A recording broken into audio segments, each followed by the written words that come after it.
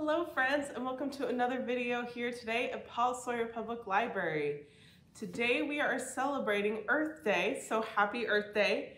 We are going to be creating a recycled crayon craft today. So we are going to be taking our old broken crayons, melting them down in the oven and making something new. So to get started, you will need a silicone mold like this. So you can find these at the craft store or the grocery store in the candy making section.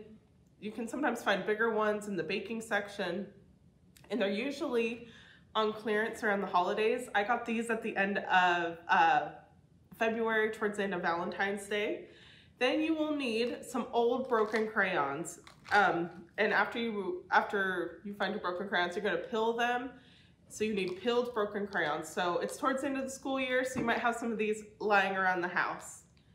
So our first thing we're gonna do is we're gonna take our mold and we're gonna fill up these molds with our crayons. If you want like a solid color, you're just gonna put just one color inside your mold. If you want to mix it together and make swirly crayons, you can add different colors to your mold. So in this one, I put pink and orange.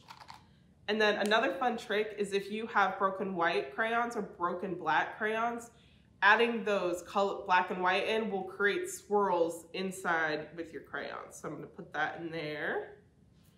So just like that. And as you can see, I filled them about 3/4 of the way full, but they're not like overflowing because we don't want wax to go everywhere.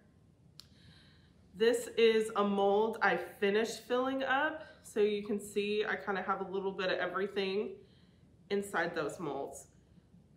After your molds are filled, you want to preheat your oven to 275, and you're going to put the crayons in there for 7 to 10 minutes, keeping an eye on them. Once all the wax has melted down and has gone to liquid, that is the time to pull it out of the oven.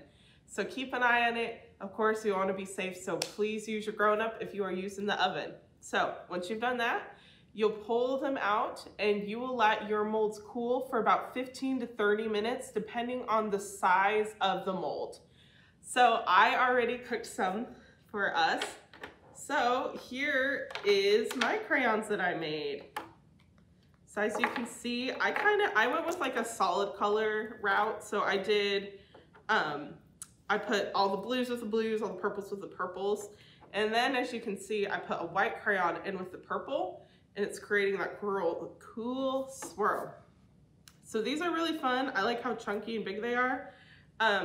It's kind of uneven, like at the top of the mold where it melts together. So if you want to, like you can break that off easily and throw it out. I just color on it and then it will go away, but I just want to show you how fun these are real quick. So there's my red.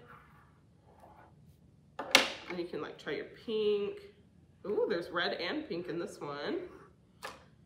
Then orange. You can see on top, I got the white swirl in there. It's gonna make it swirly. Then yellow. It's a bright yellow. Then our green. Maybe. Oh, I see. It's like a yellow green, so it's having a hard time showing up. There we go, there's the rest of the green. And then I can try my blue is extra chunky, so I might break some of this off. So I can do blue for my sky.